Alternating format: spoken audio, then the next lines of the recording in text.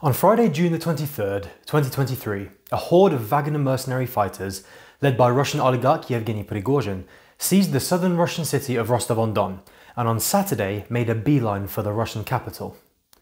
For a brief period, it looked as though a major armed conflict between Wagner fighters and the Russian military was on the cards, in what would have amounted to a small-scale civil war. Prigozhin claimed the uprising was a protest against Russia's Ministry of Defense and Armed Forces Command, which he claims are incompetent, have bungled the invasion of Ukraine, and are responsible for the deaths of many Wagner soldiers. But within 24 hours, Prigozhin had told his fighters to abandon their search for Moscow and to turn around, before crossing the point of no return. Now Prigozhin will supposedly take refuge in exile in Belarus, in exchange for avoiding punishment from the Kremlin, and his fighters will be granted amnesty for their participation in the revolt. While we wait to see what happens next, it's worth taking the time to learn a bit more about Prigozhin and the Wagner Group, the scale of their operations, their links to Russian intelligence and security apparatus, and finally, what this uprising means for Russia and Putin. Things are moving extremely quickly right now. There's a lot we don't know yet, and anyone who claims to know exactly what's going on or what's going to happen is probably chatting shit. But this video endeavours to answer some key questions and to give you the vital information and the context you need to get a good understanding of the situation as it unfolds. Let's get to it.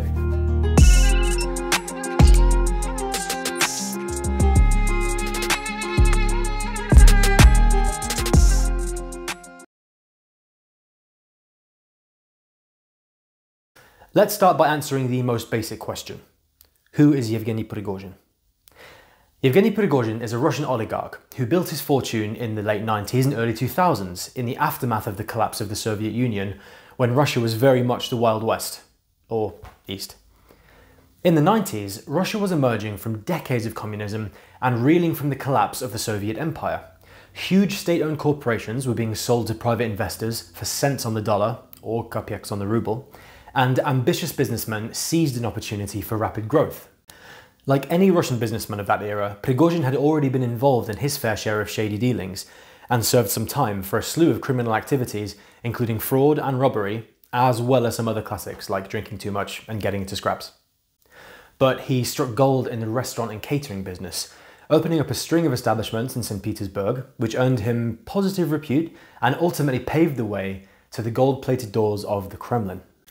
Prigozhin's Concord catering group began wining and dining the guests of Russia's new president, Vladimir Putin, who himself had risen to power via St. Petersburg, having held a string of high-profile positions in the 90s there before his move to Moscow. His reputation as the Kremlin's preferred caterer is what earned Prigozhin the nickname Putin's chef, but his days as a mere restaurateur are long gone. For well over a decade, he has funneled his vast resources into a slew of clandestine intelligence operations, financing all manner of projects designed to further the interest of the Kremlin. Prigozhin is the chief founder of Russia's Internet Research Agency, a group responsible for spreading narratives favourable to the Kremlin in various news organisations and across social media, while undermining and destabilising any competing narratives and opposition organisations through the use of internet bots and a sea of pro-Kremlin social media users. It was Prigozhin's close links to Putin and the Kremlin, his deep pockets, and knowledge of such operations that meant he was perfectly placed to expand his area of nefarious operations from the virtual world into the physical. And that is when the Wagner Group was born.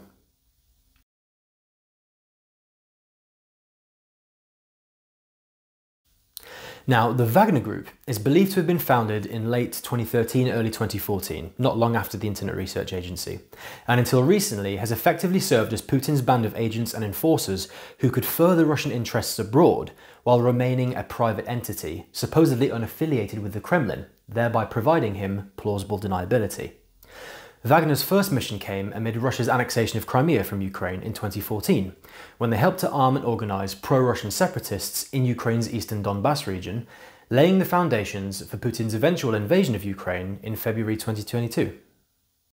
But in the years between Russia taking Crimea and Putin sending tanks over the Ukrainian border last year, Wagner has been very hard at work across the world. Wagner mercenaries were heavily implicated in the intervention in Syria, where they helped to prop up the Russian-friendly regime of Bashar al-Assad, the Syrian president, and were complicit in coordinating and conducting military operations against Syrian rebel forces. Wagner has also operated extensively throughout Africa, most notably in countries like Mali, the Central African Republic, Libya, Mozambique, and Sudan. The group's specific goals and the methods of achieving them differ from place to place, but they are essentially working to bolster the political and military stature of governments, or the rebels, depending on the territory, that are favourable to the Kremlin.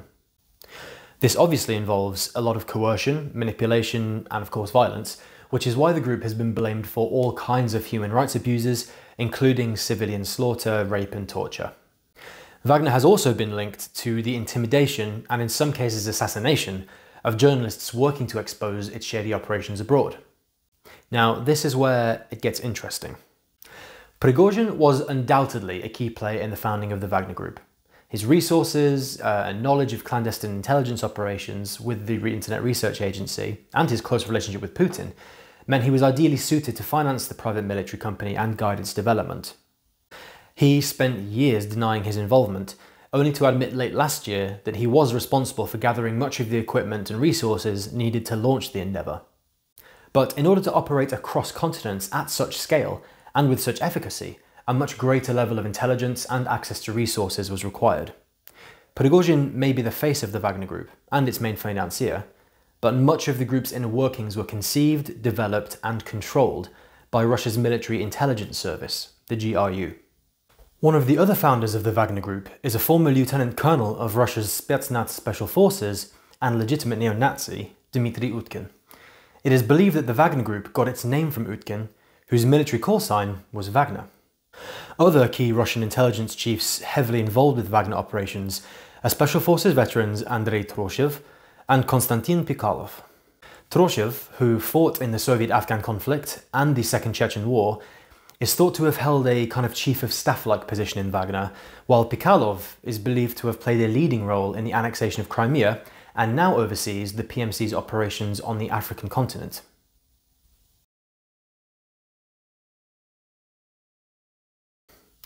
When the war in Ukraine began, a stream of images and videos of Wagner mercenaries in eastern Ukrainian towns and cities flooded the Russian Telegram messaging app and social media, confirming their involvement in the invasion. But within months, Wagner went from seemingly deploying just tactical units in select strategic battles and acting as kind of civilian enforcers to a fearsome fighting force that rivaled and in many cases outstripped their fellow Russian army counterparts. In September last year, Prigozhin became known to the world when he was filmed touring Russian penal colonies as part of a mass recruitment drive to swell his ranks with hardened criminals to fight in Ukraine. Wagner's tactics were brutal, to say the least, particularly in the months-long battle for the Ukrainian industrial city of Bakhmut, where the private military company spearheaded Russian efforts to wrest the city from Ukrainian control. The attrition rate in the battle was eye-wateringly high, with trench and artillery warfare in the woods on the outskirts of the city giving way to bitter close-quarter urban battles in the city centre. But Wagner's success on the battlefield is hard to dispute, and in May they eventually managed to do what Russia's regular army troops could not, and seize Bakhmut. The victory was short-lived, however, and since their withdrawal from the city, Ukrainian units have begun retaking some of the territory on the city's outskirts from its Russian stewards. Now, Wagner's recent uprising is so intriguing because although the group is de jure independent from Russia's security apparatus, its inner workings are very much intertwined with the GRU and by extension the Kremlin. It is those connections with the Russian intelligence, state security apparatus and Kremlin funding that made it possible for the PMC to expand its operations throughout the Middle East and Africa. But sometime last year, it appears that Prigozhin assumed a more direct commanding role of Wagner's day-to-day operations in Ukraine and very much became the group's spokesperson.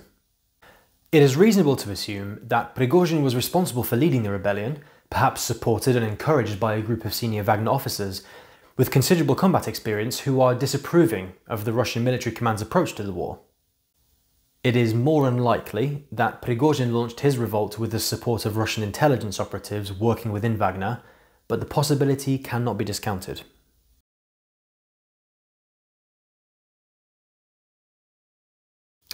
When Wagner troops marched into Russia's Southern Military Command headquarters in Rostov and began surging towards Moscow, many thought that a full-blown coup was on the cards.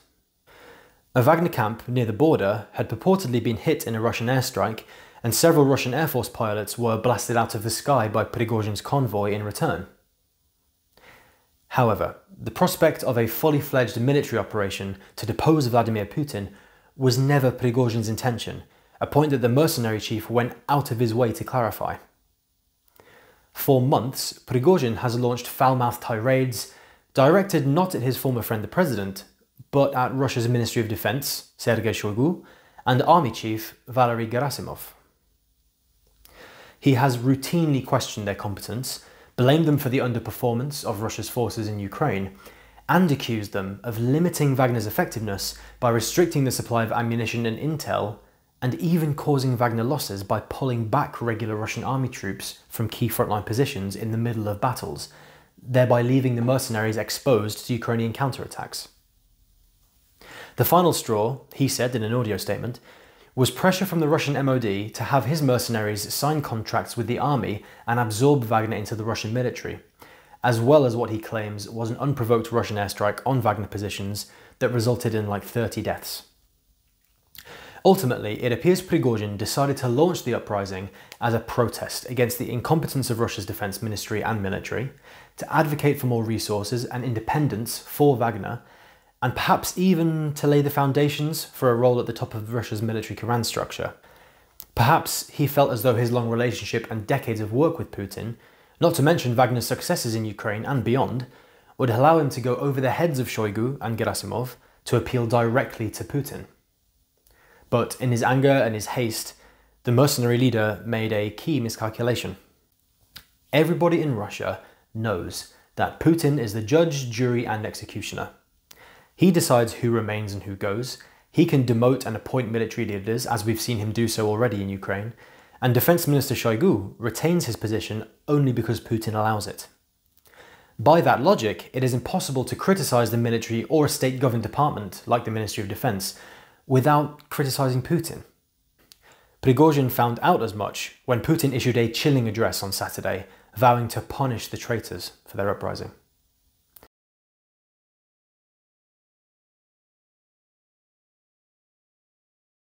Now, at this point, you might be wondering why Wagner and the Russian army haven't been working together. After all, their short-term goals in Ukraine, so to defeat Ukraine's armed forces, secure a Russian hold over the country's east, and perhaps one day march on the Ukrainian capital, are very much aligned. Wagner is evidently an effective fighting force, and though the Russian army has proven less so, a united and coordinated military operation combining their strength would undoubtedly prove a fearsome prospect for Kiev's troops. But in Putin's authoritarian Russia, honesty, candour and humility are not really qualities which will serve you well in such high-profile positions. Everybody wants to tell Putin what he wants to hear, and nobody wants to admit fault. The Russian army's reputation as a major military power has been shattered by its woeful underperformance in Ukraine, largely through rank-and-file corruption in the military, which has seen resources and funding for training and the purchase of maintenance of equipment skimmed off the top, embezzled and funneled away. Wagner, by contrast, has in some instances seemingly achieved very good results, but that has only served to further highlight the failures of the Russian army in Ukraine. With Russia's military leadership and defense minister unwilling, and to a certain extent unable, to admit fault, recognize their failures and work with Wagner for better results, the two entities have instead squabbled for bragging rights, detracted from one another's successes, and blamed one another for their respective failures. This tactic is admittedly short-sighted and has undoubtedly cost thousands of Russian lives, but the people in command of Russia's troops are focused on the war second and self-preservation first.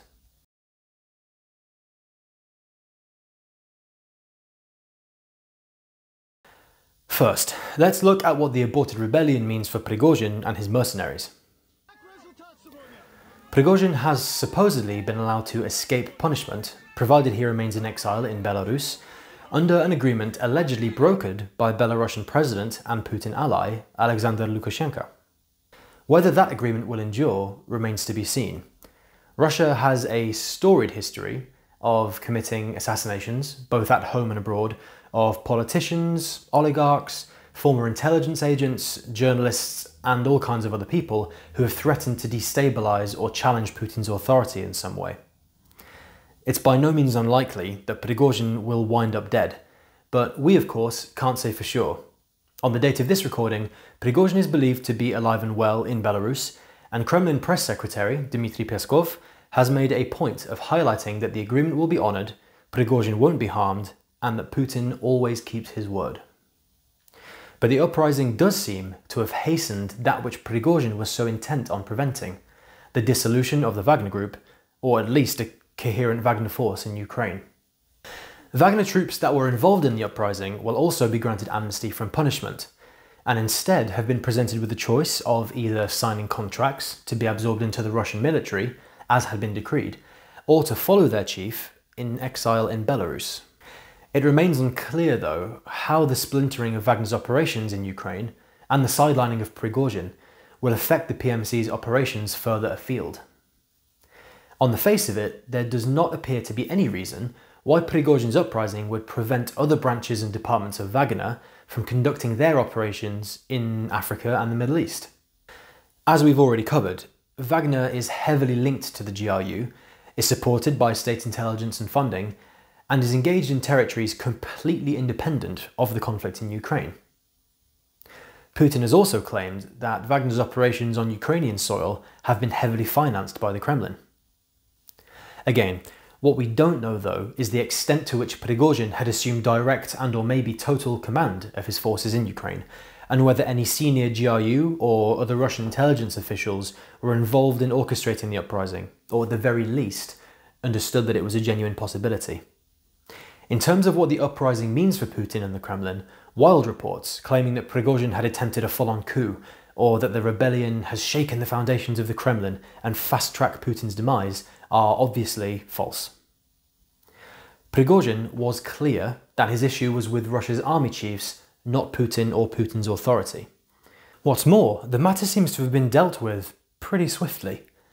Within just over 24 hours of launching the uprising, the mercenary leader stood down his troops, agreed to self-exile, and handed control of Wagner over to the authorities. Putin has already made a point of publicly honouring members of Russia's National Guard for preventing a civil war, paid tribute to the small group of Air Force pilots who were shot down by Wagner's convoy en route to Moscow, and the mercenaries are, this week, handing over their weapons and equipment to Moscow's military. With civil war averted, and Wagner's units disbanded and partially absorbed into the regular army, Putin will now no longer need to contend with the mercenary threat and can deploy troops that do enlist with the army back to Ukraine. With that in mind then, it's reasonable to expect that after a period of uncertainty and wild speculation, Putin's rule will continue relatively unperturbed, at least in the short term.